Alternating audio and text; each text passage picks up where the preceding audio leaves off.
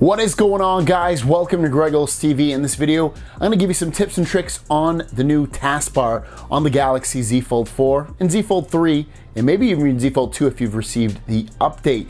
So without further ado, let's jump into this video. So first of all, the taskbar is when you open up an app, you have this row of apps at the bottom there that you can open up and easily multitask with.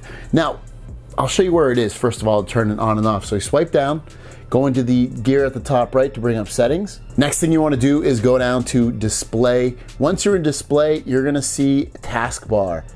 There's an on-off switch right there. I have it off now so you don't see it. If I turn it back on, you can see it. Tap where it says taskbar right here once you have it on. And one of the things you'll see is you can see show recent apps. You can turn that on or off. Basically, it opens up and shows the last two apps that you had open. So for me, it is Google Play Store and the Google app. And if I open up something else, let's just say I open up my Tesla app. So I have my Tesla app, I'm gonna hit home. I'll bring up the Google Play Store, and now I have Tesla app as one of the apps open under there, as well as my settings. So those are the last two apps I was on. I like having recent apps. If you don't like having that on there, for one of those reasons, you can turn it off within that taskbar app. Next, this is another one where it says you can hide the navigation bar, the taskbar, when you have gesture navigations on. So let me switch over to gesture navigations, because currently I'm using the back button, the home button, and the recent app buttons, ones you just press on. So to change your navigation bar, to show you what I'm talking about, go into settings, display navigation bar, and go into swipe gestures.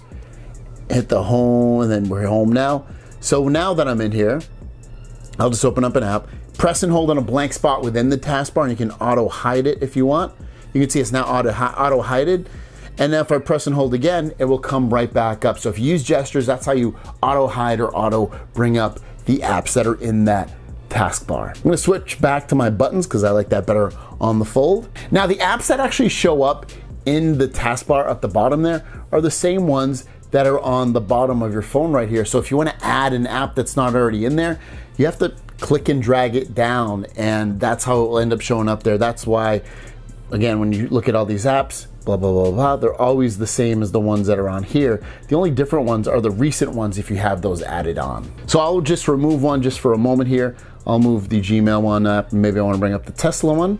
So I have my Tesla one down there. Now if I bring up the apps down there, I can see all the apps now. They're different now because I can see the Tesla app is the different one now, and that's how you would change it if you want to add or remove apps. Another cool thing you can do with that taskbar is quickly jump within different apps. Very, very helpful to jump within apps that you may want to use. The other cool thing is you can actually multitask a lot easier too. So I got my camera app open, and maybe I want to bring up my browser. So just press and hold on it, and you can drag it to the left, the right, the top, or the bottom, and that way you have multiple apps open really, really easy. You can do it with up to 3 apps. So if I swipe up a little bit again, I'm gonna cancel on that. If I swipe up a little bit again, I'll see that app, and maybe I want to bring up my Google Play Store, and I can bring it right here, and now I have 3 apps open all at the same time. So it's a super simple way to multitask as well. And there you guys go. That is everything so far that you can do with the taskbar on the Galaxy Z Folding line. I think it's a cool feature. It's nice to have it there. If you use it and you love it, let me know what you use it for mostly. Have a great day, and we'll see you down the road.